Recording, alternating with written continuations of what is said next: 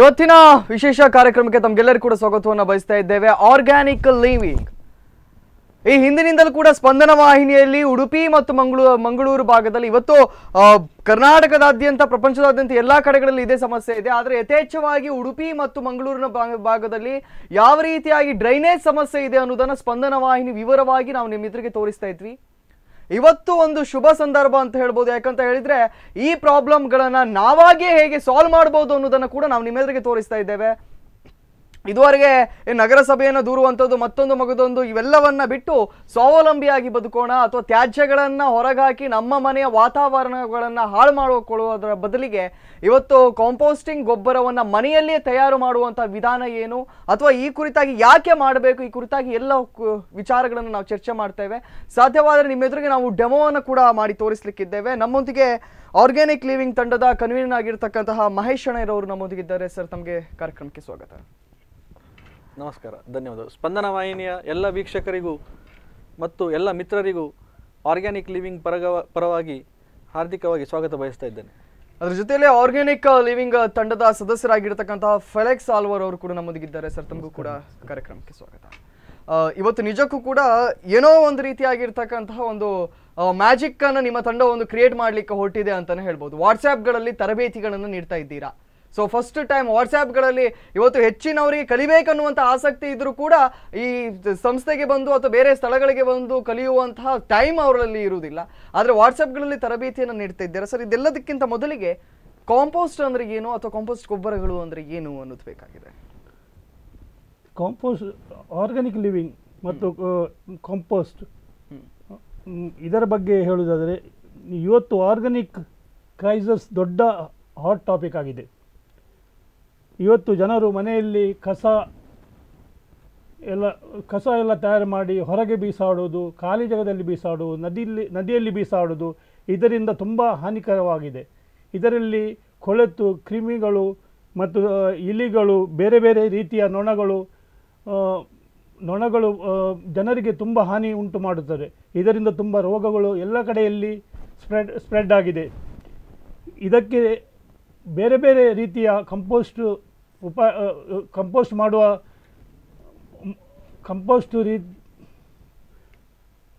ಬೇರೆ ಬೇರೆ ರೀತಿಯಲ್ಲಿ ಕಂಪೋಸ್ಟ್ ಮಾಡಬಹುದು. ಮನೆಯಲ್ಲೇ ನಾವು ಕಂಪೋಸ್ಟ್ ಮಾಡಿ ಅದರಲ್ಲಿ ಗೊಬ್ಬರ ತಯಾರು ಮಾಡಿ ಎಲ್ಲ ಗಿಡಗಳಿಗೆ, ತೆಂಗಿನ ತೋಟಕ್ಕೆ ಮತ್ತು ಟ್ಯಾರಿಸ್ ಗಾರ್ಡನ್ ಎಲ್ಲಕ್ಕೆ ಉಪಯೋಗ ಮಾಡಬಹುದು. ಇದರಿಂದ ಸೊ ನಾವು ಮನೆಯಲ್ಲೇ ಗೊಬ್ಬರಗಳನ್ನ ತಯಾರು ಮಾಡಿ ಇವತ್ತು ನಮ್ಮ ಮನೆಯ ಇವನ್ ಹೆಚ್ಚಾಗಿ ಇದು ಉಪಯೋಗಕ್ಕೆ ಬರುವಂತದ್ದು ಫ್ಲಾಟ್ಗಳಲ್ಲಿ.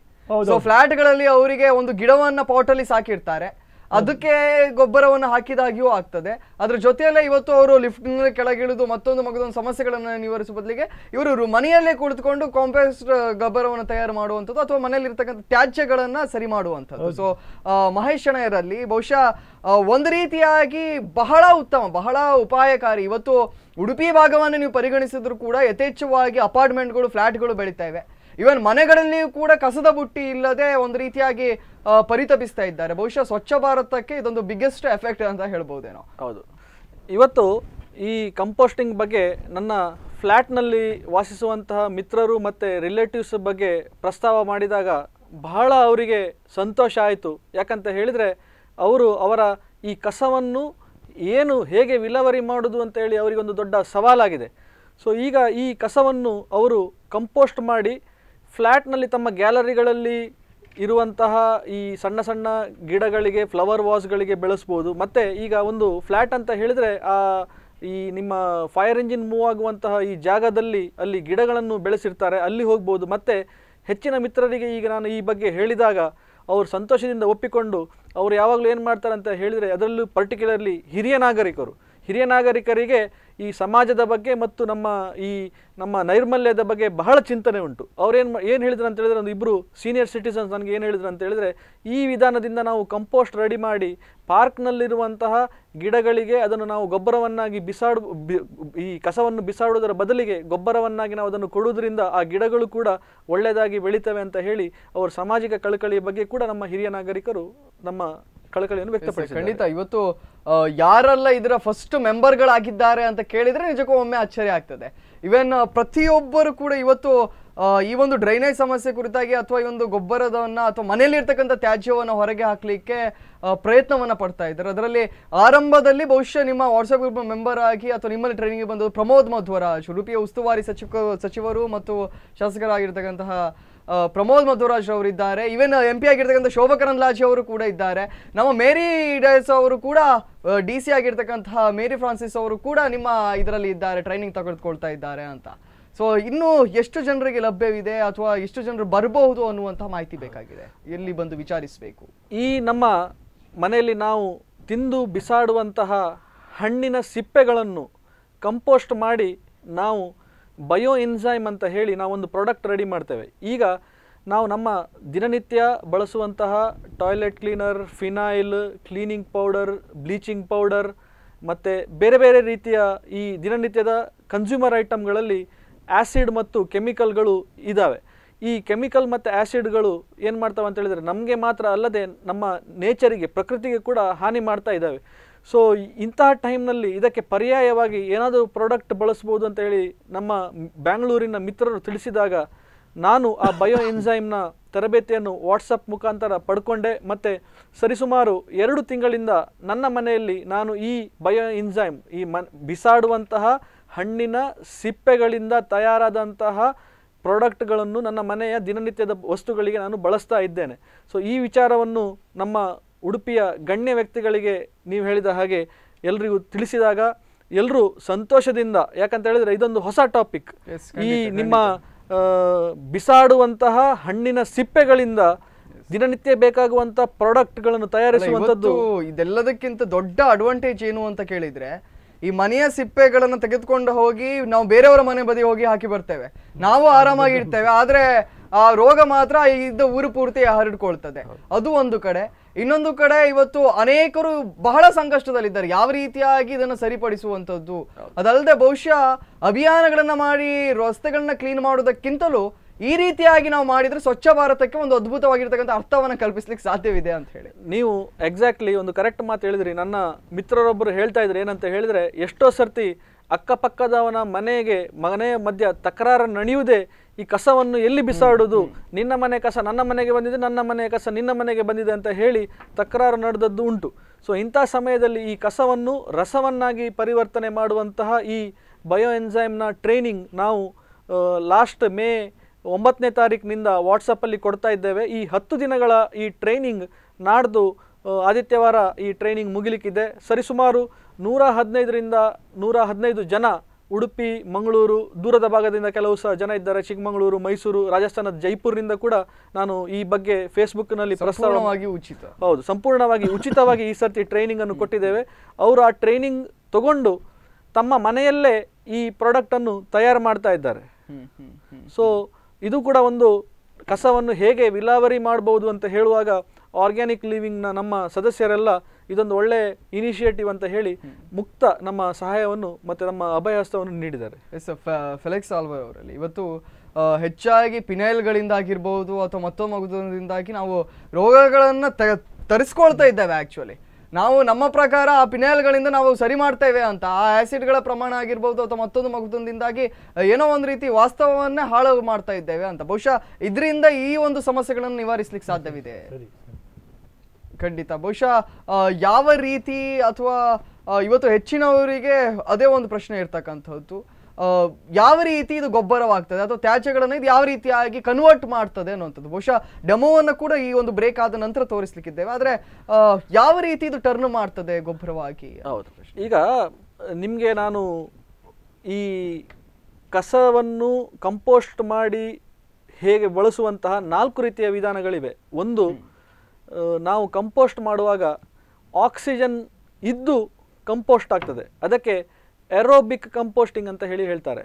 ಇನ್ನೊಂದೇನಂತ ಹೇಳಿದರೆ ಆಕ್ಸಿಜನ್ ಇಲ್ಲದೆ ನಾವು ಅದನ್ನು ಕಂಪೋಸ್ಟ್ ಮಾಡ್ತೇವೆ, ಅದಕ್ಕೆ ಎನರೋಬಿಕ್ ಕಂಪೋಸ್ಟಿಂಗ್ ಅಂತ ಹೇಳ್ತೇವೆ.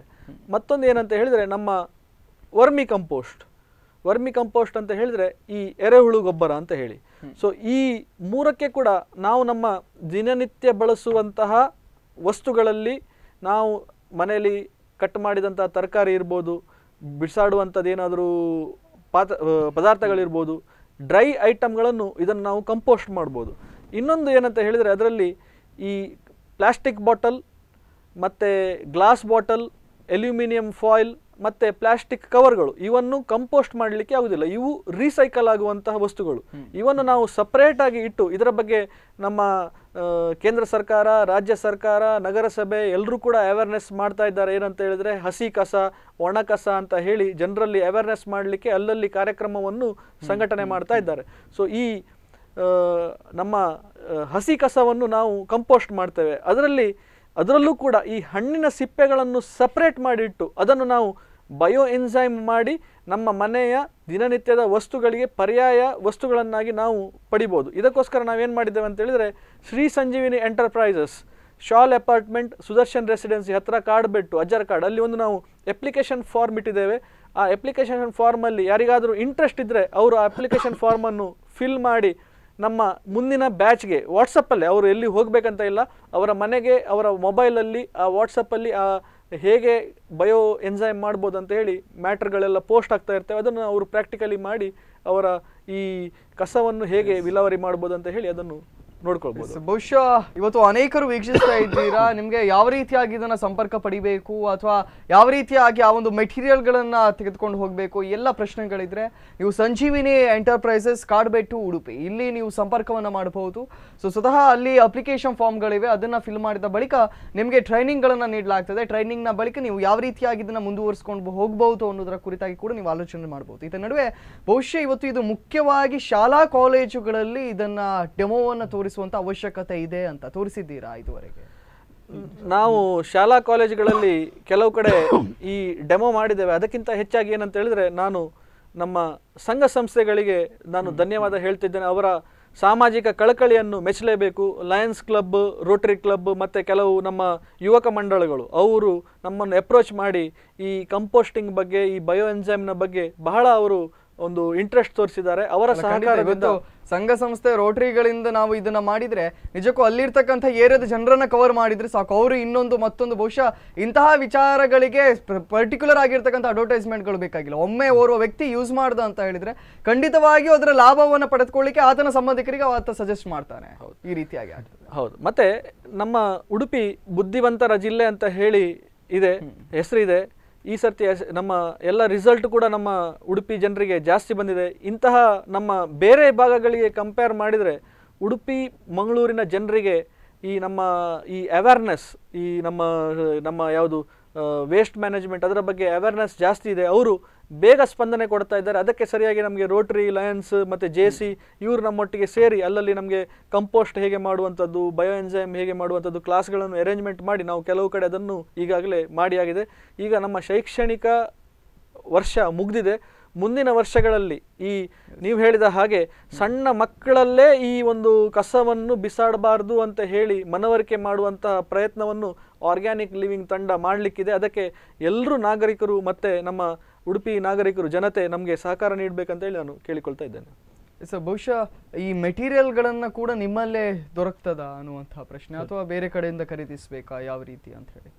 ಸೊ ಅದಕ್ಕೆ ಪರ್ಟಿಕ್ಯುಲರ್ ಆಗಿರ್ತಕ್ಕಂಥ ಬಕೆಟ್ ಮತ್ತೆ ಕೊಕೋ ಮ್ಯಾಜಿಕ್ ಅನ್ನುವಂಥದ್ದು ಅಥವಾ ಬೇರೆ ಪರ್ಟಿಕ್ಯುಲರ್ ಪದಾರ್ಥಗಳು ಬೇಕಾಗ್ತದ? ಹೇಗೆ? ಅದೆಲ್ಲ ನಮ್ಮಲ್ಲಿ ದೊರೆತಿದೆ. ನಿಮ್ಮಲ್ಲೇ ದೊರಕ್ತದೆ. ಬಹುಶಃ ಇದಕ್ಕೆ ಟ್ರೈನಿಂಗ್ ಅಂದ್ರೆ ವಾಟ್ಸ್ಆ್ಯಪ್ ಅಲ್ಲಿ ನೀವು ಯಾವ ರೀತಿ ಟ್ರೈನಿಂಗ್ ಕೊಡ್ತೀರಾ ಅನ್ನುವಂಥ ಕುತೂಹಲ ಕೂಡ ಅನೇಕರಲ್ಲಿದೆ. ಅದ್ರ ಜೊತೆಯಲ್ಲಿ ಇವತ್ತು ಬಹುಶಃ ಕಾರ್ಯಕ್ರಮವನ್ನು ನೋಡಿ ಎಷ್ಟೋ ಜನ ಕಾಯ್ತಾ ಇದ್ರು, ಏನಪ್ಪ ಮಾಡುದು ಈ ಒಂದು ಸೊಲ್ಯೂಷನ್ ಅನ್ನ, ಮನೆಯಲ್ಲಿ ಇಷ್ಟು ಕಸಗಳಿವೆ, ಹೊರಗೆ ತಕೊಂಡೋದ್ರೆ ಆಚೆ ಮನೆಯವರು ಬೈತಾರೆ, ಇತ್ತ ಕಸದ ಬುಟ್ಟಿ ಇಲ್ಲ, ಇತ್ತ ಡ್ರೈನೇಜ್ನ ಸಮಸ್ಯೆ, ಏನು ಮಾಡುದು ಅಂತ ಹೇಳಿ. ಬಹುಶಃ ಇವರಿಗೆ ಯಾವ ರೀತಿಯಾಗಿ ಟ್ರೈನಿಂಗ್ ಕೊಡ್ತೀರಾ ಮತ್ತೆ ಯಾವ ರೀತಿಯಾಗಿ ಇದನ್ನ ತೆಗೆದುಕೊಂಡು ಹೋಗ್ತೀರಾ ಅನ್ನೋ ಪ್ರಶ್ನೆ. ಸೊ ನಾನು ನಿಮಗೆ ಹೇಳಿದ ಹಾಗೆ ಈಗ ಒಂದು ಫ್ಲ್ಯಾಟ್ ಅಥವಾ ನಮ್ಮ ಯುವಕ ಮಂಡಳ ಅಥವಾ ರೋಟರಿ ಕ್ಲಬ್ ಅಥವಾ ಬೇರೆ ಯಾವುದೇ ಸಂಘ ಸಂಸ್ಥೆ ಇರ್ಬೋದು, ಅವರು ಈ ಕಂಪೋಸ್ಟಿಂಗ್ ಬಗ್ಗೆ ಜನರನ್ನು ಒಟ್ಟು ಮಾಡಿದಾಗ ಅವರಿಗೆ ನಾವು ಲೈವ್ ಡೆಮಾನ್ಸ್ಟ್ರೇಷನ್ ಕೊಟ್ಟು ಈ ವೇಸ್ಟ್ ಮ್ಯಾನೇಜ್ಮೆಂಟ್ ಹೇಗೆ ಮಾಡ್ಬೋದು ಅಂತ ಹೇಳಿ ಹೇಳ್ತೇವೆ. ಈ ಮೆಟೀರಿಯಲ್ಸ್ಗಳು ಯಾಕೆ ಬೇಕಂತ ಹೇಳಿದರೆ ನೋಡಿ, ಈ ಫರ್ಮೆಂಟೇಷನ್ ಆಗುವಾಗ ಒಂದು ಬಿಸಿ ಹೀಟ್ ಪ್ರೊಡ್ಯೂಸ್ ಮಾಡ್ತದೆ. ಆ ಹೀಟ್ ಪ್ರೊಡ್ಯೂಸ್ ಮಾಡೋದಲ್ಲದೆ ಮನೆಯಲ್ಲಿ ಅದನ್ನು ಓಪನ್ ಮಾಡಿದಾಗ ಒಂದು ಸ್ಮೆಲ್ ಬರ್ತದೆ, ಗಬ್ಬು ಸ್ಮೆಲ್ ಅಂತ ಹೇಳ್ತೇವೆ. ಸೊ ಮನೆಯಲ್ಲಿ ಕಸವನ್ನು ಇಟ್ಟರೆ ಆ ಗಬ್ಬು ಸ್ಮೆಲ್ ಮತ್ತು ಆ ಫರ್ಮೆಂಟೇಷನ್ ಆಗುವಂತಹ ಹೀಟ್ ತಡಿಲಿಕ್ಕೆ ಒಳ್ಳೆ ಪ್ಲಾಸ್ಟಿಕ್ ಕಂಟೈನರ್ಸ್ಗಳು ಬೇಕು, ಯಾಕಂದ್ರೆ ಒಳ್ಳೆ ಕ್ವಾಲಿಟಿಯ ಪ್ಲಾಸ್ಟಿಕ್ ಕಂಟೈನರ್ ಬೇಕು. ಇವತ್ತು ಕಸದ ಬುಟ್ಟಿಗಳನ್ನ ಅನೇಕ ಕಡೆಗಳಿಂದ ತರ್ತಾರೆ, ಆದ್ರೆ ಯಾವ ರೀತಿ ಅಂತ ಹೇಳಿದ್ರೆ ಕಿಚನ್ ಇರ್ಲಿ ಸಂಪೂರ್ಣ ಮನೆ ಒಳಗೆ ಹೋಗುವಾಗ್ಲೇ ಏನೋ ಒಂದು ರೀತಿ ಕೆಟ್ಟ ಸ್ಮೆಲ್ ಬರ್ಲಿಕ್ಕೆ ಆರಂಭಗೊಳ್ತದೆ. ಕೆಟ್ಟ ಸ್ಮೆಲ್ ಬರ್ತದೆ. ಈ ಒಂದು ಅಂತ ಹೇಳಿದ್ರೆ ನಾನು ಹೇಳಿದ ಹಾಗೆ ನಿಮಗೆ ಈ ಫರ್ಮೆಂಟೇಷನ್ ಆಗುವಾಗ ಹೀಟ್ ಪ್ರೊಡ್ಯೂಸ್ ಮಾಡೋದನ್ನು ಬ್ಯಾರ್ ಮಾಡಲಿಕ್ಕೆ ಒಳ್ಳೆ ಪ್ಲಾಸ್ಟಿಕ್ ಕಂಟೈನರ್ಗಳು ನಮ್ಮ ಹತ್ರ ನಮ್ಮ ಶ್ರೀ ಸಂಜೀವಿನಿ ಎಂಟರ್ಪ್ರೈಸಸ್ಸಲ್ಲಿ ಲಭ್ಯ ಇದೆ. ಅದೇ ಅಲ್ಲದೆ ಇದನ್ನು ಕಸವನ್ನು ಬೇಗ ನಾವು ಪ್ರಕೃತಿಯಲ್ಲಿ ಅದನ್ನು ಬಿಸಾಡಿದರೆ ಆ ಕಸ ಒಂದು 4 ತಿಂಗಳಲ್ಲಿ ಹುಡಿಯಾಗಿ ಗೊಬ್ಬರ ಆಗ್ತದೆ. ಆದರೆ ಅದರಲ್ಲಿ ರಿಸ್ಕ್ ಏನಂತ ಹೇಳಿದರೆ ಆ ಕಸ ಕೊಳ್ತು ಗೊಬ್ಬರ ಆಗುವಾಗ ಈ ನಿಮ್ಮ ನೊಣ, ಸೊಳ್ಳೆ ಮತ್ತು ನಿಮ್ಮ ಬ್ಲ್ಯಾಕ್ ಸೋಲ್ಜರ್ ಫ್ಲೈ BSF ಅಂತ ಹೇಳ್ತೇವೆ, ಅದು ಅದರಲ್ಲಿ ಬಂದು ಮೊಟ್ಟೆ ಇಟ್ಟು ವಂಶಾಭಿವೃದ್ಧಿ ಮಾಡಿ ನಾನಾ ರೋಗಗಳಿಗೆ ಕಾರಣ ಆಗಿರ್ತದೆ. ಓಪನ್ ಪ್ಲೇಸಲ್ಲಿ ನಾವು ಕಸ ಹಾಕಿದ್ರಿಂದ ಒಂದು ನಮಗೆ ಸ್ಮೆಲ್ ಬರ್ತದೆ, ಮತ್ತು ಆ ನೊಣಗಳಿಗೆ ಒಂದು ಒಳ್ಳೆ ವಂಶಾಭಿವೃದ್ಧಿ ಮಾಡಲಿಕ್ಕೆ ಒಂದು ಆಪರ್ಚುನಿಟಿ ಕೊಟ್ಟ ಹಾಗೆ. ಆದರೆ 4 ತಿಂಗಳಲ್ಲಿ ಅದು ಕಂಪೋಸ್ಟ್ ಆಗ್ತದೆ. ಬಟ್ ನಮ್ಮಲ್ಲಿರುವಂತಹ ಈ ಮೈಕ್ರೋಬ್ಸ್ ಏನು ನಾವು ಬ್ಯಾಕ್ಟೀರಿಯಾಸ್ ಅಂತ ಹೇಳ್ತೇವೆ, ಆ ಮೈಕ್ರೋಬ್ಸ್ ಈ 4 ತಿಂಗಳ ಪೀರಿಯಡನ್ನು ಕಡಿಮೆ ಮಾಡಿ 40 ದಿವಸ ಮತ್ತು 30 ದಿವಸದೊಳಗಡೆ ಅದನ್ನು ಈ ಕಸವನ್ನು ರಸವನ್ನಾಗಿ ಮಾಡ್ತವೆ. ಈ ಜಪಾನ್ ಮತ್ತು ನಿಮ್ಮ ಮುಂದುವರಿದ ದೇಶಗಳಲ್ಲಿ ಈ ಕಸದಿಂದ ರಸ ತರುವಂಥ ಈ ವಿಧಾನಕ್ಕೆ, ಈ ಗೊಬ್ಬರ ಕಂಪೋಸ್ಟಿಗೆ ಬ್ಲ್ಯಾಕ್ ಗೋಲ್ಡ್ ಅಂತ ಹೇಳಿ ಕರೀತಾರೆ. ಬ್ಲ್ಯಾಕ್ ಗೋಲ್ಡ್ ಅಂತ ಹೇಳಿ ಕರೀತಾರೆ. ಯಾಕಂತ ಬ್ಲ್ಯಾಕ್ ಗೋಲ್ಡ್ ಅಂತಾನೆ ಕರೀತಾರೆ. ಯಾಕಂತ ಹೇಳಿದ್ರೆ ಅದು ಅಷ್ಟು ಒಂದು ಫಲವತ್ತಾಗಿರ್ತದೆ. ನಮ್ಮ ಮನೆಯ ಕಿಚನ್ ವೇಸ್ಟ್ ಮತ್ತು ಬೇರೆ ಈ ಏನಿದೆ ಅದನ್ನು ನಾನು ಹೇಳಿದ ಹಾಗೆ ಮುಂದುವರಿದ ದೇಶಗಳು ಬ್ಲ್ಯಾಕ್ ಗೋಲ್ಡ್ ಅಂತ ಹೇಳಿ ಕರೆದು ಅದನ್ನು ಸೂಕ್ತವಾಗಿ ಬಳಸ್ಕೊಳ್ತಾ ಇದ್ದಾರೆ. ಎಸ್ ಸರ್, ನಿಜಕ್ಕೂ ಕೂಡ ಇವತ್ತು ನಾವು ಬುದ್ಧಿವಂತರು ಅಥವಾ ನಾವು ಎಜುಕೇಟೆಡ್ ಅನ್ನೋದನ್ನು ನಾವು ಯಾವ ರೀತಿ ತೋರಿಸಬೇಕು ಅಂತ ಹೇಳಿದ್ರೆ ನಾವು ಬದುಕುವ ವಿಧಾನದಲ್ಲಿ, ಅಥವಾ ನಾವು ಎಷ್ಟು ಸಮಾಜದ ಸ್ವಾಸ್ಥ್ಯವನ್ನ ಸರಿಪಡಿಸ್ಕೊಂಡು ಹೋಗ್ತಾ ಇದ್ದೇವೆ ಅನ್ನೋದ್ರ ಮೇಲೆ ಡಿಪೆಂಡ್ ಆಗಿರ್ತದೆ, ನಾವು ಎಷ್ಟು ಮೆಂಟಲಿ ಸ್ಟೇಬಲ್ ಇದ್ದೇವೆ ಅನ್ನುವಂಥದ್ದು. ಅದ್ರ ಜೊತೆಯಲ್ಲೇ ಇವತ್ತು ಪ್ರಪಂಚದ ಅನೇಕ ಮುಂದುವರಿದ ರಾಷ್ಟ್ರಗಳು ಇದೇ ನಿಯಮವನ್ನು ಅನುಸರಿಸ್ತಾ ಇದೆ. ಆದರೆ ಭಾರತದಲ್ಲಿ ಇದೀಗ ತಂದಿದ್ದೀರಾ, ಅದು ಅಲ್ಲದೆ ಮಹೇಶ್ ಅವರು ಮತ್ತು ತಮ್ಮೆಲ್ಲರ ಮುತುವರ್ಜಿಯಿಂದಾಗಿ ಇದನ್ನ ಉಚಿತವಾಗಿ ಟ್ರೈನಿಂಗ್ ಅನ್ನು ನೀಡುವಂತಹ ಒಂದು ತರಬೇತಿಗಳನ್ನು ಕೂಡ ನೀವು ನೀಡ್ತಾ ಇದ್ದೀರಾ. ಸೊ ಇದುವರೆಗೆ ಜನರ ಪ್ರತಿಕ್ರಿಯೆ ಯಾವ ರೀತಿಯಾಗಿ ತಮಗೆ ಲಭ್ಯವಾಗಿದೆ? ಜನರು ಅಫ್ಕೋರ್ಸ್ ಇದು ಒಳ್ಳೆ ಕೆಲಸ, ಒಳ್ಳೆ ಅಂತ ಹೇಳಿ ಹುರಿದಂಬಿಸ್ತಾ ಇದ್ದಾರೆ. ಅದರಲ್ಲಿ ಪರ್ಟಿಕ್ಯುಲರ್ಲಿ ಈ ಸೀನಿಯರ್ ಸಿಟಿಸನ್ಸ್ ಮತ್ತು ಹೌಸ್ ವೈಫ್ಸ್ ಈ 2 ಸೆಗ್ಮೆಂಟ್ನವರು ಬಹಳ ಸ್ಪಂದನೆ ನೀಡಿದ್ದಾರೆ. ನಮ್ಮ ಪ್ರೋಗ್ರಾಮ್ ಆರ್ಗನೈಸ್ ಮಾಡೋದಾಗಲಿ, ನಮ್ಮ ಈ ಪ್ರಾಡಕ್ಟ್ ತಗೊಳ್ಳೋದಾಗಲಿ, ಮತ್ತು ಬೇರೆ ರೀತಿಯ ಕಂಪೋಸ್ಟ್ ಮಾಡೋದಾಗಲಿ ಬಹಳ ಇಂಟ್ರೆಸ್ಟಿಂದ ಈ 2 ಯಾವ ನಮ್ಮ ಸೀನಿಯರ್ ಸಿಟಿಸನ್ಸ್ ಮತ್ತು ಹೌಸ್ ವೈಫ್ಸ್ ಅವರು ತುಂಬ ಸ್ಪಂದನೆ ಕೊಡ್ತಾ ಇದ್ದಾರೆ ಈ ವಿಚಾರ. ಅಷ್ಟು ಮಾತ್ರ ಅಲ್ಲ, ಇವತ್ತು ಭಾರತದ ಸಮಸ್ತ ಜನತೆ ಕೂಡ ಇದನ್ನೇ ಅನುಸರಿಸಬೇಕು ಅನ್ನುವ ಕಾರಣಕ್ಕಾಗಿ ಸ್ವತಃ ನರೇಂದ್ರ ಮೋದಿ ಅವರು ಕೂಡ ಇದೇ ವಿಧಾನವನ್ನು ಅನುಸರಿಸ್ತಾ ಇದ್ದಾರೆ. ಅಮಿತಾಬ್ ಬಚ್ಚನ್ ಅಥವಾ ಅನೇಕ ಸೆಲೆಬ್ರಿಟಿಗಳು ಕೂಡ ಈ ರೀತಿಯಾಗಿ ಕಾಂಪೋಸ್ಟ್ ಗೊಬ್ಬರವನ್ನು, ಬಹುಶಃ ಇವತ್ತು ಹೆಚ್ಚಿನವರಲ್ಲಿ ಡೌಟ್ ಇರ್ತದೆ, ಕಾಂಪೋಸ್ಟ್ ಗೊಬ್ಬರ ಅಥವಾ ಮತ್ತೊಂದು ಮಗದೊಂದು ಅಂತ ಕೇಳಿರ್ತೀರಾ, ಆದರೆ ಇದಕ್ಕೆ ತುಂಬ ಕಷ್ಟಪಡಬೇಕೇನೋ ಅಥವಾ ಮನೆಯಿಂದ ಹೊರಗೆ ಹೋಗಿ ನಾವು ಸಾಮಾನ್ಯರಿಗೆ ಅದು ಅರ್ಥ ಆಗುವುದಿಲ್ವೇನೋ ಅನ್ನುವಂಥ ಪ್ರಶ್ನೆಗಳೆಲ್ಲ ನಿಮ್ಮಲ್ಲಿರ್ತದೆ. ಆದರೆ ಅದೇನೂ ಇಲ್ಲ, ಬಹಳ ಸುಲಭವಾಗಿ ಇದನ್ನು ಮಾಡಬಹುದಾಗಿದೆ. ಬಹುಶಃ ಮಹೇಶ್ ಅಣ್ಣಯ್ಯರವರ ಹತ್ರವೇ ಕೇಳಿದರೆ ಉತ್ತಮ ಅಂತ ಕಾಣಿಸ್ತದೆ. ಸರ್, ಎಷ್ಟು ಸುಲಭವಾಗಿ ಮಾಡಬಹುದು ಇದನ್ನು? ಪ್ರಶ್ನೆ ಇರುವಂಥದ್ದಿದೆ. ಇದಕ್ಕೆ ಭಾರಿ ತಲೆ ಎಲ್ಲ ಖರ್ಚು ಮಾಡ್ಲಿಕ್ಕಿದೆಯಾ, ಅಥವಾ ಸೈನ್ಸ್ಗಳನ್ನು ಯೂಸ್ ಮಾಡ್ಲಿಕ್ಕಿದೆಯಾ, ಅಥವಾ ಕೆಮಿಕಲ್ಗಳನ್ನು ಮಿಕ್ಸ್ ಮಾಡ್ಲಿಕ್ಕಿದೆಯಾ, ಅಥವಾ ಬೇರೆಯವ್ರ ಹತ್ರ ಹೋಗಿ ಪದೇ ಪದೇ ಕಾಲ್ ಮಾಡಿ ನಾನು ಈ ರೀತಿ ಮಾಡ್ಬೇಕು ಆ ರೀತಿ ಮಾಡ್ಬೇಕಂತ ಕೇಳಲಿಕ್ಕಿದೆಯಾ? ಎಷ್ಟು ಸುಲಭದಲ್ಲಿ ಮಾಡಬಹುದು ಅನ್ನುವಂಥ ಪ್ರಶ್ನೆ. ಇಲ್ಲ, ಏನು ಅಂಥದ್ದೇನು ಕಷ್ಟ ಇಲ್ಲ. ನೀವು ಸೆಲೆಕ್ಟ್ ಮಾಡುವಂತಹ ವಿಧಾನದ ಮೇಲೆ ಅದು ಹೋಗ್ತದೆ. ನಿಮ್ಮ ಏರೋಬಿಕ್ ಕಂಪೋಸ್ಟಿಂಗ್ ಭಾಳ ಈಸಿ, ಅದು 3 ನಿಮಿಷದ ಕೆಲಸ ಅಂತ ಹೇಳ್ತೇವೆ. ಎನರೋಬಿಕ್ ಕಂಪೋಸ್ಟಿಂಗ್ ಪರ್ ಡೇ ಅಂದ್ರೆ ಕೇವಲ 5 ನಿಮಿಷ. ಬಹುಶಃ ಆರಂಭದಲ್ಲಿ ಒಮ್ಮೆ 3 ನಿಮಿಷ ಇದು ಮಾಡಿದ್ರೆ ಸತತವಾಗಿ ನಿಮಗೆ ನಾರ್ಮಲ್ ಆಗಿ ಯಾವ ರೀತಿ ಕಸದ ಬುಟ್ಟಿಯನ್ನು ಯೂಸ್ ಮಾಡ್ತೀರೋ ಅದೇ ರೀತಿ ಯೂಸ್ ಮಾಡಬಹುದು. ಕಡೆಯದಾಗಿ ನಿಮ್ಮ ಮನೆಯ ಪರಿಸ್ಥಿತಿಯನ್ನು ಹದಗೆಡದಂತೆ ನೋಡ್ಕೊಳ್ಬಹುದು, ಮನೆಯ ಮುಂದಿರ್ತಕ್ಕಂತಹ ಗಿಡಗಳನ್ನು ಕೂಡ ನೀವು ಬೆಳೆಸಬಹುದು ಅಂತ ಹೇಳಿ.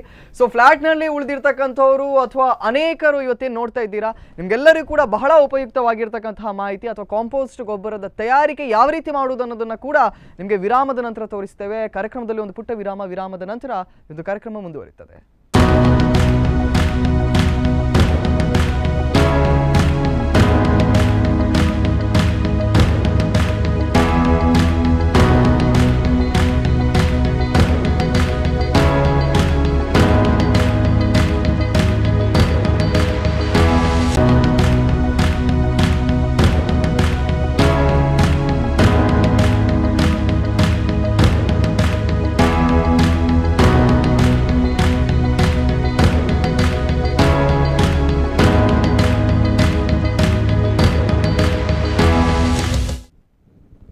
ಆರ್ಗ್ಯಾನಿಕ್ ಲಿವಿಂಗ್ ವಿಶೇಷ ಕಾರ್ಯಕ್ರಮಕ್ಕೆ ತಮಗೆಲ್ಲರೂ ಕೂಡ ಸ್ವಾಗತ. ಸ್ಪಂದನದ ಮುಖೇನವಾಗಿ ನಿಮ್ಮೆಲ್ಲರನ್ನ ಕೂಡ ಒಂದು ರೀತಿಯಾಗಿ ಸಾಧ್ಯವಾದರೆ ಇಲ್ಲೇ ನಿಮ್ಮನ್ನ ತರಬೇತಿಯನ್ನು ನೀಡುವಂತಹ ಕೆಲಸ ನಮ್ಮದು.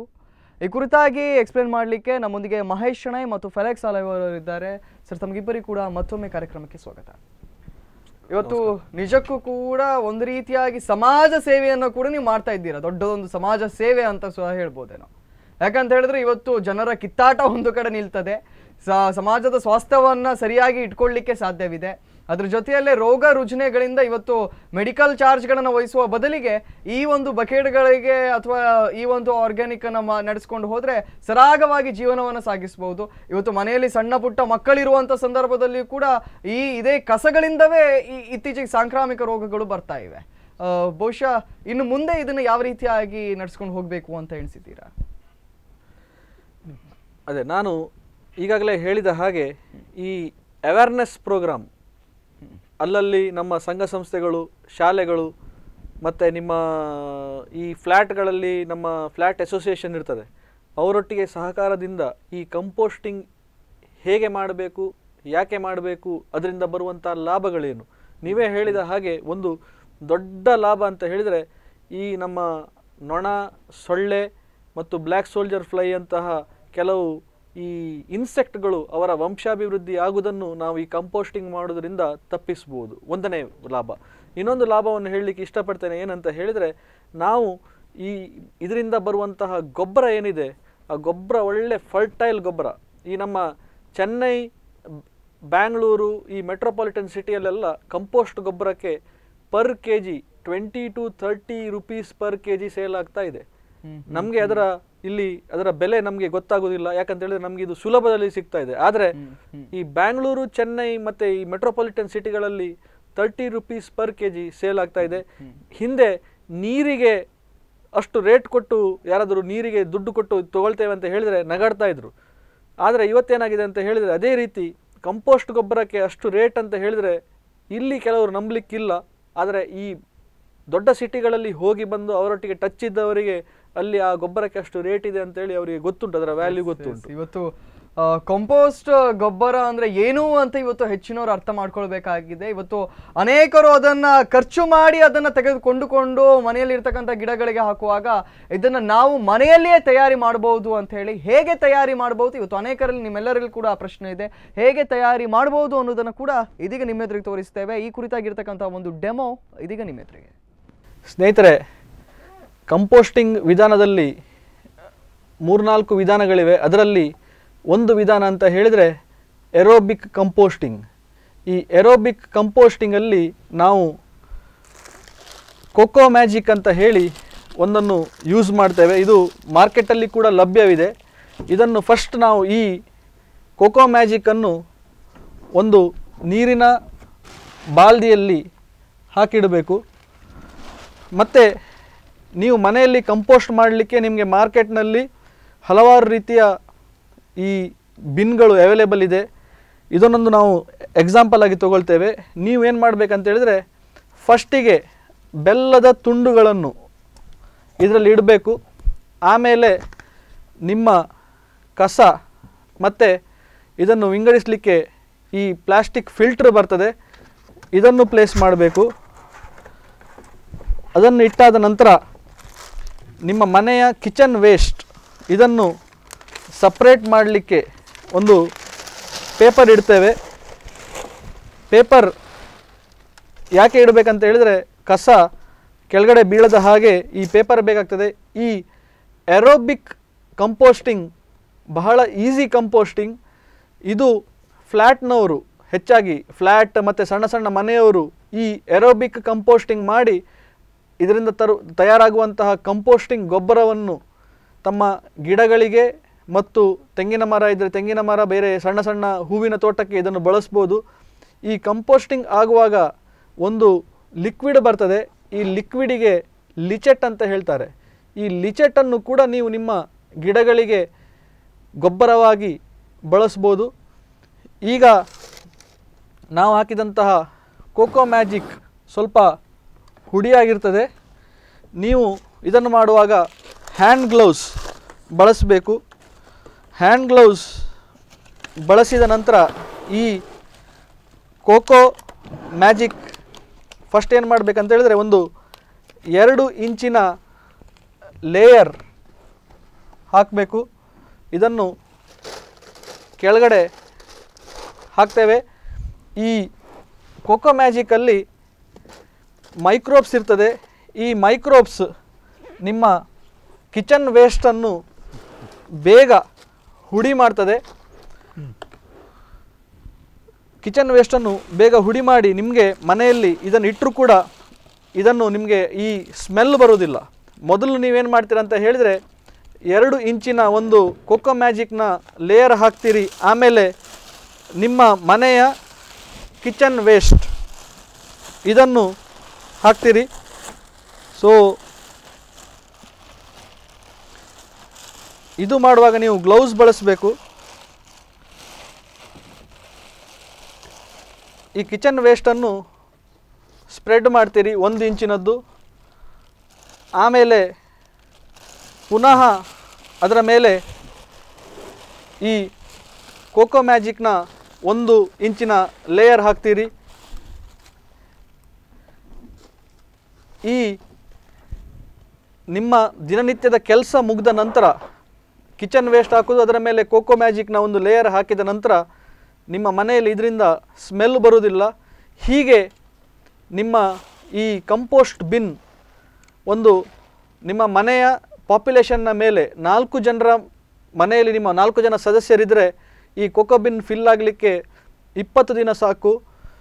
1 ಇಂಚಿನ ನಿಮ್ಮ ಕಿಚನ್ ವೇಸ್ಟ್, ಅದರ ಮೇಲೆ 1 ಇಂಚಿನ ಈ ಕೋಕೋ ಮ್ಯಾಜಿಕನ್ನು ಹಾಕಿ ಇದು ಈ ಬಿನ್ ಫುಲ್ ಆದ ನಂತರ ನೀವು 10 ದಿವಸ ಇದನ್ನು ಹೀಗೆ ಇಡ್ತೀರಿ. 10 ದಿವಸ ಇದನ್ನು ಇಟ್ಟ ನಂತರ ಒಂದು ಗನ್ನಿ ಬ್ಯಾಗ್ ಅಥವಾ ಪ್ಲಾಸ್ಟಿಕ್ ಬ್ಯಾಗಲ್ಲಿ ಇದನ್ನು ನೀವು ಶಿಫ್ಟ್ ಮಾಡ್ತೀರಿ. ಸೊ ಶಿಫ್ಟ್ ಮಾಡಿದ ನಂತರ ಇದು 20 ದಿವಸ ಅದನ್ನು ಅದೇ ಗನ್ನಿ ಬ್ಯಾಗ್ ಅಥವಾ ಪ್ಲಾಸ್ಟಿಕ್ ಬ್ಯಾಗಲ್ಲಿ ಇಡ್ತೀರಿ. 30 ಡೇಸ್ ಟೋಟಲ್ 30 ಡೇಸ್ ನಂತರ ಅದು ನಿಮಗೆ ಫಲವತ್ತಾದ ಕಂಪೋಸ್ಟ್ ರೆಡಿಯಾಗಿರ್ತದೆ. ಸೊ ಇದನ್ನು ನಿಮ್ಮ ಹೂವಿನ ತೋಟಕ್ಕೆ, ಕೈ ತೋಟಕ್ಕೆ ಅಥವಾ ನಿಮ್ಮ ತೆಂಗಿನ ಮರಕ್ಕೆ ಯಾವುದಕ್ಕೆ ಕೂಡ ನೀವು ಇದನ್ನು ಬಳಸ್ಬೋದು. ಸೊ ಇದರಿಂದ ಏನಾಗ್ತದೆ ಅಂತ ಹೇಳಿದರೆ, ನಾವು ಹೊರಗಡೆ ಬಿಸಾಡೋದ್ರಿಂದ, ಈ ಕಸ ಬಿಸಾಡೋದ್ರಿಂದ ಈ ನೊಣ, ಸೊಳ್ಳೆ, ಇಲಿ ಮುಂತಾದ ಕ್ರಿಮಿಕೀಟಗಳು ಅದರಲ್ಲಿ ವಂಶಾಭಿವೃದ್ಧಿ ಮಾಡಿಕೊಂಡು ನಮಗೆ ರೋಗವನ್ನು ಹರಡು ಮಾಡುವಂಥ ರೋಗಗಳು, ಮಾರಣಾಂತಿಕ ರೋಗಗಳಂತಹ ಡೆಂಗ್ಯೂ, ಚಿಕನ್ ಗುನ್ಯಾ, ಬೇರೆ ಬೇರೆ ಸೊಳ್ಳೆಯಿಂದ ಬರುವಂಥ ಮಲೇರಿಯಾ ಎಲ್ಲ ಕೂಡ ಡೆವಲಪ್ ಆಗಲಿಕ್ಕೆ ನಾವು ಬಿಸಾಡಿದಂಥ ಕಸವೇ ಕಾರಣವಾಗಿರ್ತದೆ. ಇದನ್ನು ನಾವು ಒಳ್ಳೆಯ ರೀತಿಯಲ್ಲಿ ಸದುಪಯೋಗ ಪಡಿಸಿಕೊಂಡ್ರೆ ನಮಗೆ ಫಲವತ್ತಾದ ಗೊಬ್ಬರವೂ ಆಗ್ತದೆ ಮತ್ತು ನಾವು ಈ ರೋಗಗಳನ್ನು ಕೂಡ ತಡೆಗಟ್ಟಬೋದು. ನಿಮಗೆ ಬಹಳ ಈಸಿ ವಿಧಾನದ ಏರೋಬಿಕ್ ಕಂಪೋಸ್ಟಿಂಗ್ ಹೇಗೆ ಅಂತ ಹೇಳಿ ನಾನು ಹೇಳಿಕೊಟ್ಟಿದ್ದೇನೆ. ಈ ಕಂಪೋಸ್ಟಿಂಗನ್ನು ಫ್ಲ್ಯಾಟ್ನಲ್ಲಿರುವವರು ಮತ್ತು ಸಣ್ಣ ಮನೆಯವರು ಮಾಡೋದು ಸೂಕ್ತ, ಉತ್ತಮ. ಸೊ ಈ ಏರೋಬಿಕ್ ಕಂಪೋಸ್ಟಿಂಗಲ್ಲಿ ಏನಾಗ್ತದೆ ಅಂತ ಹೇಳಿದರೆ, ಇದರಲ್ಲಿ ಕಂಪೋಸ್ಟಿಂಗ್ ಆಗುವಾಗ ನಿಮಗೆ ಆಕ್ಸಿಜನ್ನ ಅಗತ್ಯ ಇರ್ತದೆ. ಸೊ ಇದು ನೀವು ನೋಡ್ಬೋದು, ಈ ಆಕ್ಸಿಜನ್ ಹೋಗಲಿಕ್ಕೆ ಇದರಲ್ಲಿ ವ್ಯವಸ್ಥೆ ಇದೆ, ಅಲ್ಲಲ್ಲಿ ಹೋಲ್ ಇರ್ತದೆ. ಸೊ ಈ ಆಕ್ಸಿಜನ್ನ ಸಹಾಯದಿಂದ ಕಂಪೋಸ್ಟ್ ಆಗುವ ಈ ವಿಧಾನಕ್ಕೆ ಏರೋಬಿಕ್ ಕಂಪೋಸ್ಟಿಂಗ್ ಅಂತ ಹೇಳ್ತಾರೆ. ಮುಂದಿನ ವಿಧಾನವನ್ನು ನಾನು ನಿಮಗೆ ಹೇಳ್ತೇನೆ. ಇದು ಕೂಡ ವರ್ಲ್ಡ್ ವೈಡಲ್ಲಿ ಪಾಪ್ಯುಲರ್ ಆದಂತಹ ವಿಧಾನ ಕಂಪೋಸ್ಟಿಂಗ್ನಲ್ಲಿ. ಇದು ಎನರೋಬಿಕ್ ವಿಧಾನ ಅಂತ ಹೇಳ್ತಾರೆ.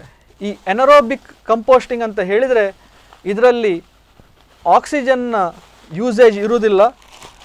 ನೀವು ಆಕ್ಸಿಜನ್ನ ಇಲ್ಲದೆ ಕಂಪೋಸ್ಟಿಂಗ್ ಮಾಡ್ತೀರಿ. ಇದರಲ್ಲಿ 2 ಸ್ಟೇಜ್ ಇರ್ತದೆ. ಫಸ್ಟ್ ಸ್ಟೇಜ್ ಅಂತ ಹೇಳಿದರೆ ಫರ್ಮೆಂಟೇಷನ್, ಸೆಕೆಂಡ್ ಸ್ಟೇಜ್ ಅಂತ ಹೇಳಿದರೆ ನೀವು ಅದನ್ನು ಟ್ರಾನ್ಸ್ಫರ್ ಮಾಡುವಂಥದ್ದು. ಈ ಫರ್ಮೆಂಟೇಷನ್ ಮಾಡಲಿಕ್ಕೆ ನಿಮಗೆ ಕ್ಲೋಸ್ಡ್, ಆಕ್ಸಿಜನ್ ಹೋಗದೇ ಇರುವಂಥ ಕ್ಲೋಸ್ಡ್ ಬಿನ್ ಇರಬೇಕು. ಈ ಫರ್ಮೆಂಟೇಷನ್ ಸ್ಟೇಜ್ನಲ್ಲಿ ಲೈಟ್ ಒಂದು ಹೀಟ್ ಪ್ರೊಡ್ಯೂಸ್ ಆಗೋದ್ರಿಂದ ನಿಮಗೆ ಒಳ್ಳೆ ಪ್ಲಾಸ್ಟಿಕ್ ಕಂಟೈನರ್ ಅಥವಾ ಬೇರೆ ಯಾವುದಾದ್ರೂ ಸಹ ಪ್ರಾಪರ್ ನೀರು ಹರಿದು ಹೋಗುವ ವ್ಯವಸ್ಥೆ ಇರಬೇಕು. ಈ ಫರ್ಮೆಂಟೇಷನ್ ಆಗುವಾಗ ಒಂದು ಲಿಕ್ವಿಡ್ ಬಿಡ್ತದೆ, ಅದಕ್ಕೆ ಬೊಕಾಶಿ ಅಂತ ಹೇಳ್ತಾರೆ. ಸೊ ಇದು ಹೇಗೆ ಅಂತ ಹೇಳಿದರೆ, ನಾನು ಆಗಲೇ ಹೇಳಿದ ಹಾಗೆ ಮೊದಲಿಗೆ ನೀವು ಇದರಲ್ಲಿ ನಿಮ್ಮ ಕಂಪೋಸ್ಟಿಂಗ್ ಬಿನ್ನಲ್ಲಿ ಬೆಲ್ಲದ ತುಂಡನ್ನು ಇಡ್ತೀರಿ. ಬೆಲ್ಲದ ತುಂಡಿಟ್ಟ ನಂತರ ನೀವು ನಿಮ್ಮ ಆ ಬೆಲ್ಲ ಮತ್ತು ಇದನ್ನು ಸಪ್ರೇಟ್ ಮಾಡುವಂತಹ ಫಿಲ್ಟರ್ ಇಡ್ತೀರಿ.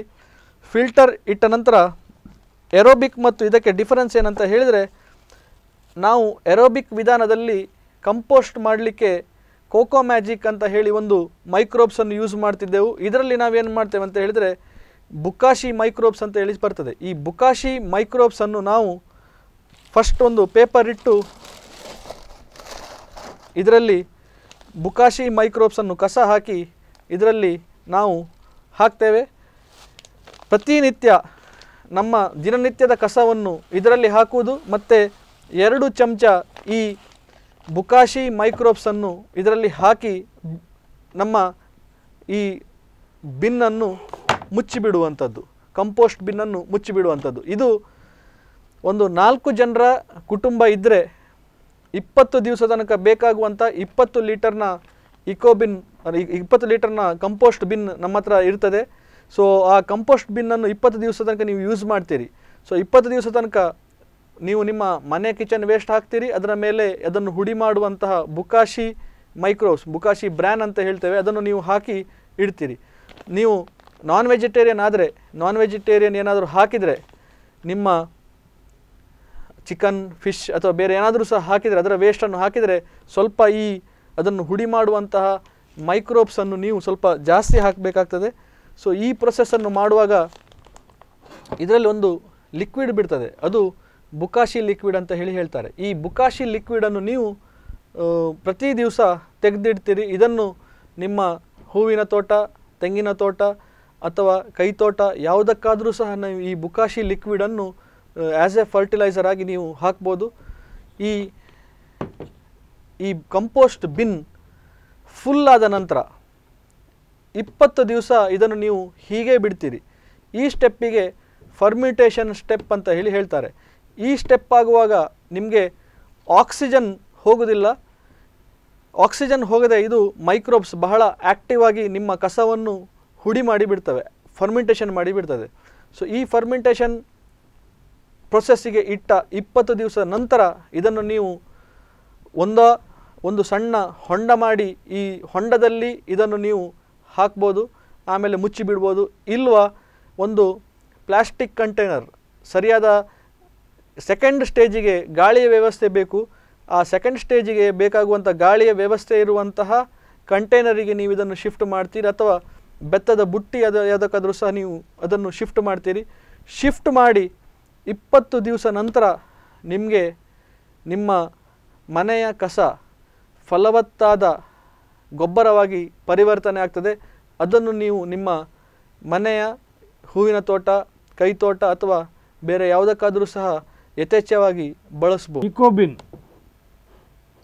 ಕಂಪೋಸ್ಟ್ ನಿಮಗೆ ಸಂಜೀವಿನಿ enterprises, ಶವಲ್ apartment, near Sudarshan building, ಕಾಡಬೆಟ್ಟು, mobile number 9980299278 Udupi, ಅಲ್ಲಿ ಸಂಪರ್ಕ ಮಾಡಿ ನಿಮಗೆ ಎಲ್ಲ ರೀತಿಯ ಕಂಪೋಸ್ಟ್ ಸಿಗುತ್ತದೆ. ಡೆಮೋವನ್ನು ನೋಡಿದ್ರಿ, ಯಾವ ರೀತಿಯಾಗಿ ಇದನ್ನು ಮಾಡಬಹುದು ಮತ್ತು ಎಲ್ಲಿ ಇದು ಲಭ್ಯವಿದೆ ಎಲ್ಲ ವಿಚಾರಗಳನ್ನು ಕೂಡ ತಿಳಿದ್ರಿ. ಬಹುಶಃ ಮಹೇಶ್ ಅವರಲ್ಲಿ ಸುವೀರವಾಗಿ ಒಂದು ಬ್ಯೂಟಿಫುಲ್ ಎಕ್ಸ್ಪ್ಲನೇಷನನ್ನು, ಡೆಮೋವನ್ನು ತೋರಿಸಿದ್ದೀರಾ. ಇನ್ನೂ ಅನೇಕ ವಿಚಾರಗಳನ್ನು ಚರ್ಚೆ ಮಾಡಲಿಕ್ಕಿದೆ. ಬಹುಶಃ ಇದು ಮುಖ್ಯವಾಗಿ ಇವತ್ತು ಮಣಿಪಾಲ್ ಯೂನಿವರ್ಸಿಟಿಯಲ್ಲಿ ಇದು ಲಭ್ಯವಾಗಬೇಕಾಗಿದೆ. ಇದರಿಂದ ನಮ್ಮ ಮಣಿಪಾಲ್ ಸಿಟಿಯನ್ನು ವ್ಯಾಲ್ಯೂ ಕೂಡ ಇನ್ನಷ್ಟು ಹೆಚ್ಚಾಗ್ತದೆ ಅನ್ನುವಂಥದ್ದು. ಸೊ ಇನ್ನೂ ಅನೇಕ ವಿಚಾರಗಳನ್ನು ಚರ್ಚೆ ಮಾಡಲಿಕ್ಕಿದೆ. ನಿಮ್ಮಲ್ಲಿರ್ತಕ್ಕಂಥ ಸಂದೇಹಗಳನ್ನು ಕೂಡ ನಾವು ನಿವಾರಿಸ್ತೇವೆ. ಅದಕ್ಕಿಂತ ಮೊದಲಿಗೆ ಒಂದು ಪುಟ್ಟ ವಿರಾಮದ ಬಳಿಕ ಈ ಒಂದು ಕಾರ್ಯಕ್ರಮ ಮುಂದುವರಿಯುತ್ತದೆ.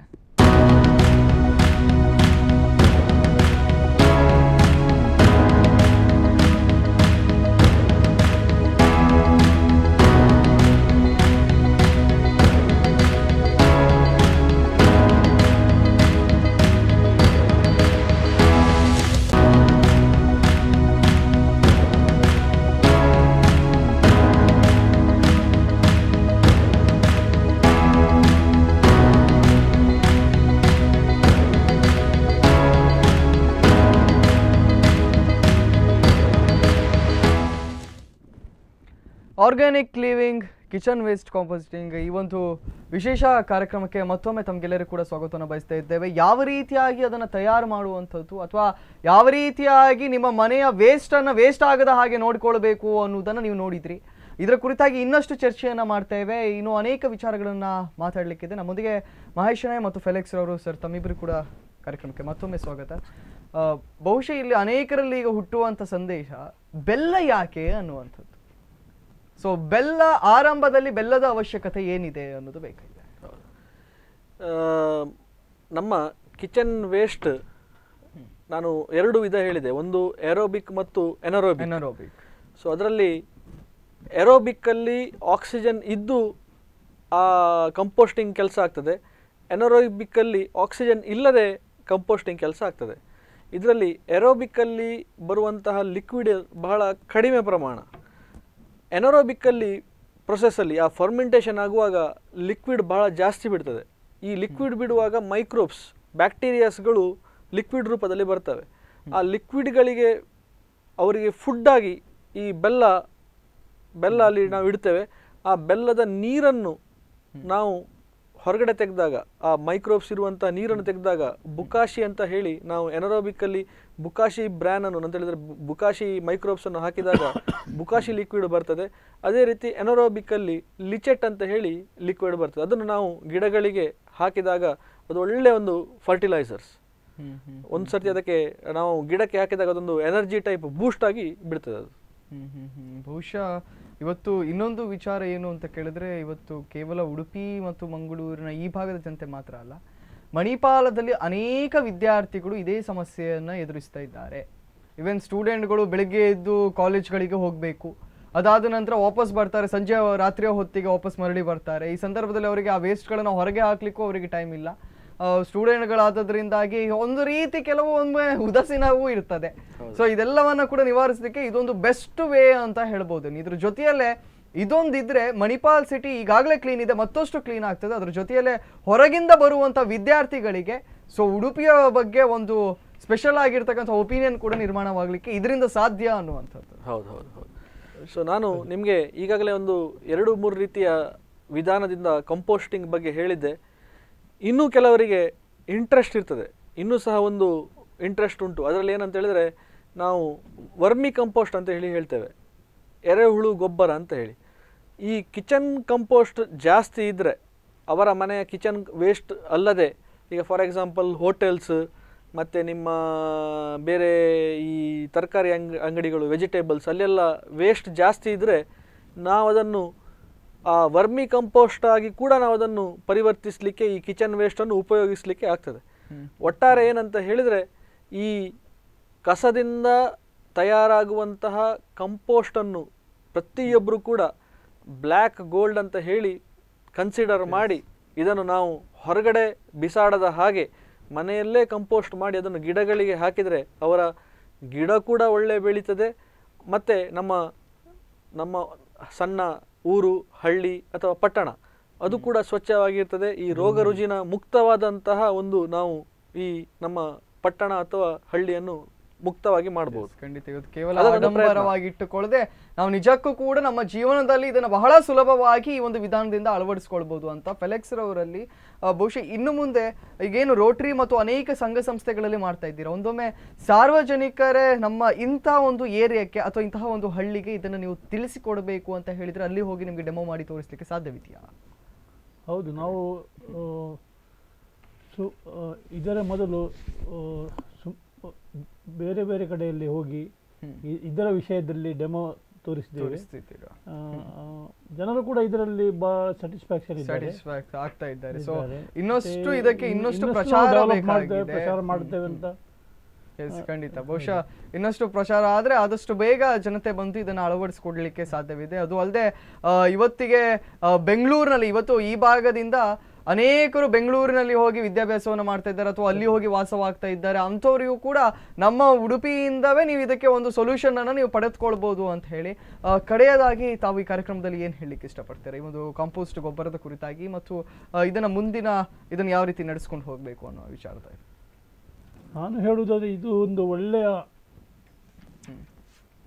ಒಳ್ಳೆಯ ಇದು ಕೆಲಸ. ಅಂದರೆ ಇನ್ನು ಮುಂದಕ್ಕೆ ಕೂಡ ಸ್ವಚ್ಛತೆ ಮತ್ತು ಗ್ರೀನರಿ, ಮನೆಯ ಮುಂದೆ ಗ್ರೀನರಿ ಕಾಣುತ್ತಾ ಬರ್ತದೆ. ಅಂದರೆ ಜನರಿಗೆ ಸ್ಯಾಟಿಸ್ಫ್ಯಾಕ್ಷನ್ ಕೂಡ ಉಂಟು ಇದರಲ್ಲಿ. ಜನರು ಕೂಡ ಇದರಲ್ಲಿ ಬಹಳ ಉಪಯೋಗ, ಸೊ ಅವರು ಅದನ್ನ ಉಪಯೋಗಿಸ್ಕೊಳ್ಬಹುದು ಅಂತ ಖಂಡಿತವಾಗಿ. ಯಾಕಂತ ಹೇಳಿದ್ರೆ ಇವತ್ತು ಫ್ಲವರ್ಗಳನ್ನ ಅಥವಾ ಪಾಟ್ಗಳಲ್ಲಿ ಗಿಡಗಳನ್ನ ಸಾಕಿದ್ರೆ ಮನೆಯ ಒಂದು ಸ್ವಾಸ್ಥ್ಯ ಕೂಡ ಸರಿಯಾಗಿರ್ತದೆ ಅನ್ನುವಂಥ ಭಾವನೆ ಎಲ್ಲರಲ್ಲೂ ಇದೆ. ಆದ್ರೆ ಅನೇಕರಲ್ಲಿ ಇರ್ತಕ್ಕಂಥ ಸಮಸ್ಯೆ ಅದನ್ನು ಯಾವ ರೀತಿಯಾಗಿ ಸಾಕುವಂಥದ್ದು, ಅಥವಾ ಅದಕ್ಕೆ ಕೆಲವೊಮ್ಮೆ ಅದು ಫಲವತ್ತಾಗಿ ಬೆಳಿಬೇಕಾದ್ರೆ ಪಾಟ್ನಲ್ಲಾದ್ರೂ ಕೂಡ ಅದು ಬೆಳಿಲಿಕ್ಕೆ ಒಂಚೂರು ಗೊಬ್ಬರ ಏನಾದರೂ ಬೇಕಾಗ್ತದೆ ಅಥವಾ ನೀರಿನ ಸರಬರಾಜು ಬೇಕಾಗ್ತದೆ. ಇಂತಹ ಸಮಸ್ಯೆಗಳಿಗೆ ಬಹುಶಃ ಇದೊಂದು ರಾಮಬಾಣ ಇದ್ದ ಹಾಗೆ ಅಂತ. ಸೊ ಇನ್ನು ಮುಂದೆ ಇದು ಕೂಡ ಈ ರೀತಿಯಲ್ಲಿ ಕೂಡ ಇದು ಹೆಲ್ಪ್ ಆಗ್ತದೆ ಅನ್ನುವಂಥ ವಿಚಾರ.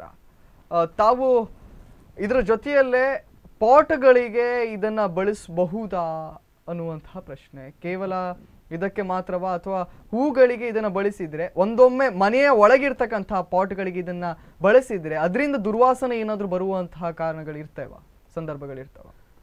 ಈಗ ನಮ್ಮಲ್ಲಿ ಬೇರೆ ಬೇರೆ ಥರದ ಗ್ರೋ ಬ್ಯಾಗ್ಸ್ಗಳಿವೆ. ಪಾಟ್ ಬಿಟ್ಟು ಬೇರೆ ಬೇರೆ ರೀತಿಯ ಗ್ರೋ ಬ್ಯಾಗ್ಸ್ ಇವೆ, ಅದರಲ್ಲಿ ಬಳಸ್ಬೋದು. ಅದು ತುಂಬ ಉಪಯೋಗಕರವಾಗಿದೆ ಮತ್ತು ಅದರಲ್ಲಿ ಈಸಿ. ಮಹೇಶ್, ಒಂದು ಸರ್ತಿ ಕಂಪೋಸ್ಟ್ ಆದ ನಂತರ, ಕಂಪೋಸ್ಟ್ ಮನೆ ಆದ ನಂತರ ಅದು ಅಂತಹ ಸ್ಮೆಲ್ ಇರುವುದಿಲ್ಲ. ಬೇರೆ ಗೊಬ್ಬರದೆಲ್ಲ ಹೇಗೆ ಸ್ಮೆಲ್ ಇರ್ತದೆ ಅದೇ ರೀತಿ ಇದಕ್ಕೆ ಸಹ ಸ್ಮೆಲ್ ಇರ್ತದೆ, ಇದಕ್ಕೆ ಡಿಫರೆನ್ಸ್ ಇರುವುದಿಲ್ಲ. ನನ್ನ ಮಿತ್ರರೊಬ್ಬರು, ಅದರಲ್ಲಿ ಸಹ ಸೀನಿಯರ್ ಸಿಟಿಸನ್, ಅವರು ಏನು ಹೇಳ್ತಾ ಇದ್ರು ಅಂತ ಹೇಳಿದರೆ, ಕೆಲವರೆಲ್ಲ ಒಂದೊಂದು ಹಾಬಿ ಇರ್ತದೆ. ಕೆಲವರು ಏನು ಮಾಡ್ತಾರೆ ಅಂತ ಹೇಳಿದರೆ, ಒಂದು ಕಾಗೆಗೆ ಏನಾದರೂ ತಿಂಡಿ ಕೊಡುವಂಥದ್ದು, ನಾಯಿಗೆ ತಿಂಡಿ ಕೊಡುವಂಥದ್ದು, ಬೀದಿ ನಾಯಿಗಳಿಗೆ ಅನ್ನ ಹಾಕುವಂಥದ್ದು, ಹೀಗೆ ಕೆಲಸ ಮಾಡ್ತಾ ಇರ್ತಾರೆ. ಈ ವಾಕಿಂಗ್, ನಮ್ಮ ಪಾರ್ಕ್ನಲ್ಲಿ ವಾಕಿಂಗ್ ಹೋಗುವಂತಹ ಮಿತ್ರರು ಏನು ಹೇಳ್ತಾ ಇದ್ರು ಅಂತ ಹೇಳಿದರೆ, ಅವರಿಗೊಂದು ಅಲ್ಲಿ ಒಂದು 3-4 ಮರ ಮತ್ತು ಗಿಡ ಬಹಳ ಇಷ್ಟ ಅಂತೆ ಅವರಿಗೆ.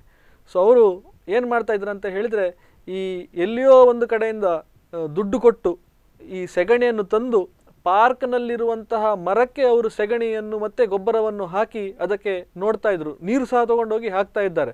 ಸೊ ಅಂತಹ ಒಂದು ನಮ್ಮ ಈ ಪರಿಸರದ ಬಗ್ಗೆ ಸಾಮಾಜಿಕ ಪ್ರಜ್ಞೆ ಮತ್ತು ಪ್ರೀತಿ ಇರುವಂಥ ಜನ ಇದ್ದಾರೆ.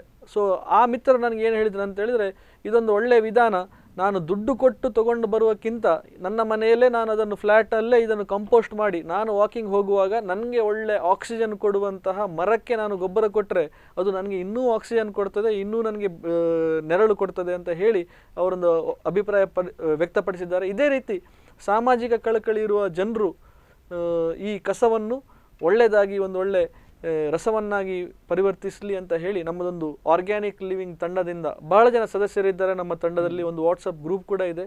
ಸೊ ಅವರು ನಾನಾ ರೀತಿಯ ಪ್ರಯತ್ನ ಮಾಡ್ತಾ ಇದ್ದಾರೆ. ಸೊ ಈ ಪ್ರಯತ್ನ ಯಶಸ್ವಿ ಆಗಲಿ ಅಂತ ಹೇಳಿ ನಾನು ಬಯಸ್ತಾ ಇದ್ದೇನೆ. ಕಡೆಯದಾಗಿ, ಸೊ ಈಗಾಗಲೇ ಹೇಳಿದ್ದೀರಾ, ಇನ್ನೊಮ್ಮೆ ಸ್ಪಷ್ಟಪಡಿಸಬೇಕಾಗಿದೆ ಮಹೇಶ್ ಅಣ್ಣರಲ್ಲಿ, ಎಲ್ಲಿ ಇದು ಸಿಗ್ತದೆ ಅಥವಾ ಈ ಮೆಟೀರಿಯಲ್ಸ್ಗಳು ಸಿಗ್ತದೆ ಮತ್ತು ಯಾವ ರೀತಿಯಾಗಿ ನೀವು ತರಬೇತಿಯನ್ನು ನೀಡ್ತೀರಿ? ಈಗಾಗಲೇ ನಂಬರನ್ನು ದಯವಿಟ್ಟು ನೋಟ್ ಮಾಡ್ಕೊಳ್ಳೋರು ಇದ್ರೆ ನೋಟ್ ಮಾಡ್ಕೊಳ್ಳಿ, 9880886898 9880886898. ಕಡೆದಾಗಿ ಮಹೇಶ್ ಅಣ್ಣರಲ್ಲಿ, ಇದು ಯಾವ ರೀತಿಯಾಗಿ ನೀವು ತರಬೇತಿಯನ್ನು ನೀಡ್ತೀರಾ, ಎಷ್ಟು ಅರ್ಜಿಗಳನ್ನು ನೀವು ಸ್ವೀಕರಿಸ್ತೀರಾ ಅಥವಾ ಯಾವ ರೀತಿಯಾಗಿ ಇರ್ತದೆ ಮತ್ತು ಎಲ್ಲಿ ಸಿಗ್ತದೆ, ಇದನ್ನು ಮತ್ತೊಮ್ಮೆ ಸ್ಪಷ್ಟಪಡಿಸಬೇಕು. ನೋಡಿ, ಇದರಲ್ಲಿ 2 ವಿಚಾರಗಳಿವೆ. ಒಂದು, ನಮ್ಮ ಮನೆಯಲ್ಲಿ ತಯಾರಾಗುವಂತಹ ಕಿಚನ್ ವೇಸ್ಟ್ ಅದನ್ನು ಕಂಪೋಸ್ಟ್ ಮಾಡೋದಾದರೆ ನಿಮಗೆ ಈ ಪ್ರಾಡಕ್ಟ್ಗಳು ನಮ್ಮ ಫೆಲಿಕ್ಸ್ ಆಳ್ವರು ಹೇಳಿದ ಹಾಗೆ ಶ್ರೀ ಸಂಜೀವಿನಿ enterprises, shawl apartment, Sudarshan residency, ಕಾಡಬೆಟ್ಟು, ಇದರ ಹತ್ತಿರ ಈ ಕಂಪೋಸ್ಟಿಂಗ್ ಮೆಟೀರಿಯಲ್ ಸಿಗ್ತದೆ.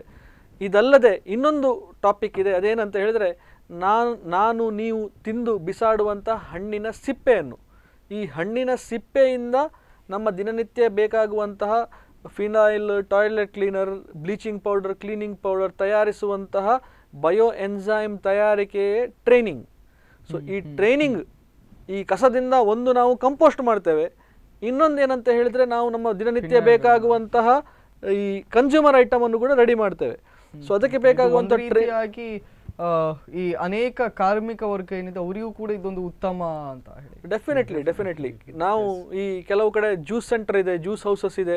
ನನ್ನ ಈ ಟ್ರೈನಿಂಗ್ ಸ್ಟಾರ್ಟ್ ಆದ ನಂತರ ಈ ನಮ್ಮ ಜ್ಯೂಸ್ ಸೆಂಟರ್ಗಳಿಗೆ ಹೋಗಿ ನಮ್ಮ ಸ್ನೇಹಿತರು ಹೋಗಿ ಅಲ್ಲಿಂದ ಆ ಸಿಪ್ಪೆಗಳನ್ನು ತೊಗೊಂಡು ಬಂದರು. ಯಾಕಂತ ಹೇಳಿದ್ರೆ ನಾನು ಕೂಡ ಅಲ್ಲಿಂದ ತೊಗೊಂಡು ಬಂದಿದ್ದೆ. ಅಲ್ಲಿ ಹೋದಾಗ ಅವ್ರು ಏನು ಹೇಳ್ತಿದ್ರು ಅಂತ ಹೇಳಿದ್ರೆ, ಇಲ್ಲಿ ಇವತ್ತು ಅವರು ಬಂದರು ಇವರು ಬಂದರು, ಈ ಸಿಪ್ಪೆಯನ್ನು ತೊಗೊಂಡೋದ್ರು, ನಾನು ಬಿಸಾಡುವಂಥ ಸಿಪ್ಪೆಯನ್ನು ತೊಗೊಂಡೋಗಿ ಅವರು ಏನೋ ಮಾಡ್ತಾರಂತೆ ಅಂತ ಹೇಳಿದರು. ಅದಕ್ಕೋಸ್ಕರ ನಿಮಗೆ ಹೇಳ್ತಾ ಇದ್ದೇನೆ ವೀಕ್ಷಕರೇ, ಏನಂತ ಹೇಳಿದ್ರೆ, ನೀವು ಬಯೋ ಎನ್ಸೈಮ್ನಲ್ಲಿ ನಿಮಗೆ ಟ್ರೈನಿಂಗ್ ಬೇಕಂತಾದರೆ ಒಂದು ಅಪ್ಲಿಕೇಶನ್ ಫಾರ್ಮ್ ನಿಮಗೆ ಫಿಲ್ ಮಾಡಬೇಕಾಗ್ತದೆ. ಸೊ ಮುಂದೆ ಯಾವಾಗ ವಾಟ್ಸಪ್ ಗ್ರೂಪಲ್ಲಿ ಟ್ರೈನಿಂಗ್ ಸ್ಟಾರ್ಟ್ ಆಗ್ತದೆ ಆಗ ನಿಮ್ಮನ್ನು ಆ ಟ್ರೈನಿಂಗ್ ಗ್ರೂಪಿಗೆ ನಾವು ಸೇರಿಸ್ತೇವೆ. ಅದಕ್ಕೆ ನಿಮಗೆ ಅಪ್ಲಿಕೇಶನ್ ಫಾರ್ಮ್ ಶ್ರೀ ಸಂಜೀವಿನಿ enterprises, shawl apartments, ಕಾಡಬೆಟ್ಟು, Sudarshan residency ಅಲ್ಲಿ ಲಭ್ಯವಿದೆ. ನೀವು ಅಪ್ಲಿಕೇಶನನ್ನು ಫಿಲ್ ಮಾಡಿ ನಿಮ್ಮ ಈ ಬಯೋ ಎನ್ಸೈಮ್ ಟ್ರೈನಿಂಗನ್ನು ಕೂಡ ನೀವು ತಗೊಳ್ಬೋದು. ಮತ್ತು ಕಂಪೋಸ್ಟಿಂಗ್ ಕೂಡ ಮಾಡಬೇಕಾದ್ರೆ ಬೇರೆ ಈ ಹೇಳಿದಂಥ ಪ್ರೊಸೆಸ್ ಟ್ರೈನಿಂಗ್ ಅಂತೂ ನೀವು ನೋಡಿದ್ದೀರಿ, ಅದೇ ರೀತಿ ಸಹ ನೀವು ಮಾಡ್ಬೋದು. ಎಸ್, ಖಂಡಿತ ಇದುವರೆಗೆ ಅನೇಕ ವಿಚಾರಗಳನ್ನ ತಿಳಿಸಿದ್ದೀರಾ. ಅದ್ರ ಜೊತೆಯಲ್ಲೇ ಈ ಒಂದು ಕಾಂಪೋಸ್ಟ್ನ ಈ ಒಂದು ಮೆಟೀರಿಯಲ್ಗಳಾಗಿರ್ಬೋದು, ಟ್ರೈನಿಂಗ್ಗಳು ಎಲ್ಲಿ ಲಭ್ಯವಿದೆ ಅನ್ನೋದನ್ನು ಕೂಡ ತಿಳಿಸಿದ್ದೀರಾ. ಫೆಲೆಕ್ಸ್ ಆವ ಮತ್ತು ಮಹೇಶ್ ಅಣ್ಣ, ತಮ್ಮಿಬ್ಬರಿಗೂ ಕೂಡ ಕಾರ್ಯಕ್ರಮಕ್ಕೆ ಆಗಮಿಸಬೇಕಾಗಿ ಧನ್ಯವಾದಗಳು. ವೀಕ್ಷಕರೇ, ಒಟ್ಟಾರೆಯಾಗಿ ಇದುವರೆಗೆ ಬಹುಶಃ ಅನೇಕ ತಿಂಗಳುಗಳಿಂದ ಈ ಒಂದು ಡ್ರೈನೇಜ್ ಸಮಸ್ಯೆ ಕುರಿತಾಗಿ ಚರ್ಚೆ ಮಾಡಿ ಮಾಡಿ ಮಾಡಿ ನಮಗೂ ಸುಸ್ತಾಗಿದೆ. ಇದೊಂದು ಉತ್ತಮ ಮಾರ್ಗ ಅಂತಾನೆ ಹೇಳ್ಬೋದು. ಎಲ್ಲಿ ಸಿಗ್ತದೆ ಮತ್ತೊಮ್ಮೆ ಸ್ಪಷ್ಟಪಡಿಸ್ತಾ ಇದ್ದೇನೆ, ಶ್ರೀ ಸಂಜೀವಿನಿ ಎಂಟರ್ಪ್ರೈಸಸ್, ಕಾಡಬೆಟ್ಟು, ಉಡುಪಿ. ಇಲ್ಲಿ ಇವರನ್ನ ಸಂಪರ್ಕ ಮಾಡಿದರೆ ಇವೆಲ್ಲ ಮೆಟೀರಿಯಲ್ಗಳಾಗಿರ್ಬೋದು, ಪ್ರತಿಯೊಂದು ವಿಚಾರಗಳು ಕೂಡ ಸಿಗ್ತದೆ. ಸೊ ಇವತ್ತು ನಮ್ಮ ನಗರವನ್ನು, ನಮ್ಮ ಮನೆಯ ಆಸುಪಾಸವನ್ನು, ನಮ್ಮ ಆರೋಗ್ಯವನ್ನು ಕಾಪಾಡಿಕೊಂಡು ಹೋಗುವಂಥ ಜವಾಬ್ದಾರಿ ನಮ್ಮ ಮೇಲಿದೆ. ಮುಂದಿನ ಪೀಳಿಗೆಗೆ ಒಂದು ಭದ್ರ ಬುನಾದಿಯನ್ನು ಕೂಡ ಕಲ್ಪಿಸಲಿಕ್ಕೆ ಸಾಧ್ಯವಿದೆ ಅಂತ ಹೇಳ್ತಾ ಇವತ್ತಿನ ಕಾರ್ಯಕ್ರಮವನ್ನು ಮುಗಿಸ್ತಾ ಇದ್ದೇವೆ. ನಿರಂತರ ಸುದ್ದಿಗಾಗಿ ನೋಡ್ತಾ ಇರಿ ಸ್ಪಂದನ.